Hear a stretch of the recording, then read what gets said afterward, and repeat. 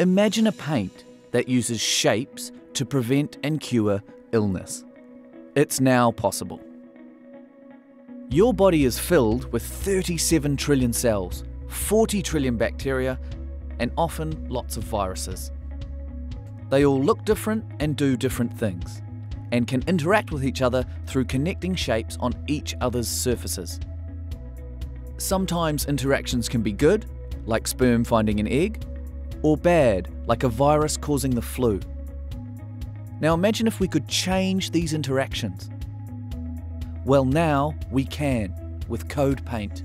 Remember those shapes that the cell and virus use to interact? We can copy them, and then we can attach a special tail on them that can stick like paint to a surface. There is a lot of different paints we can make from shapes present on cells, bacteria, and viruses. We'll show you a couple of examples using a virus and a cell. There's no interaction here because they don't have connecting shapes. But we can paint the cell so the virus can connect to it. Or we could paint the virus to connect with the cell. And sometimes we want to use things like metals and plastics that don't have shapes. We can paint shapes onto them and make them connect with cells from our bodies. If we have two surfaces that don't have shapes, we can add shapes copied from cells, bacteria, and viruses, which will allow them to connect. And some Kode paints don't even need shapes. They can also do something like glow in the dark, which can allow researchers to watch what cells, bacteria, and viruses do. Or paint that can cause connections between surfaces that can't connect. There are lots of other paints for researchers.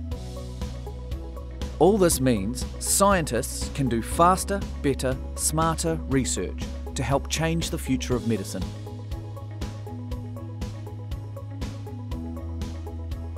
But what could Kode mean for you? We can help your medicine find the right place, or stop you getting infections after surgery, or make your bandage heal you faster,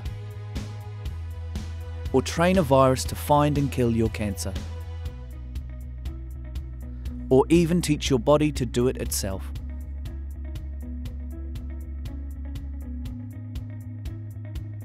Painting the future. Kode Biotech.